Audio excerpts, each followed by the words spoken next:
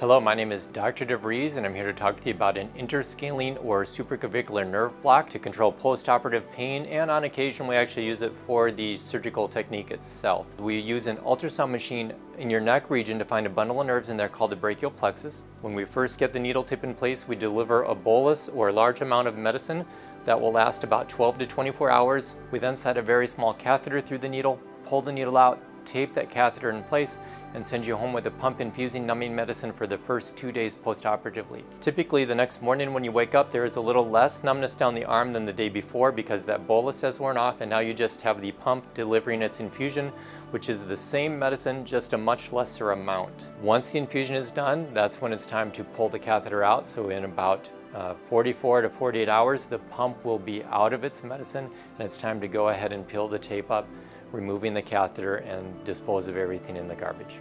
But there is still lingering effects of the block that last approximately 48 hours. The pump has 44 hours of medicine in it, and it does typically take a couple hours for the block to wear off once the pump is done with its infusion.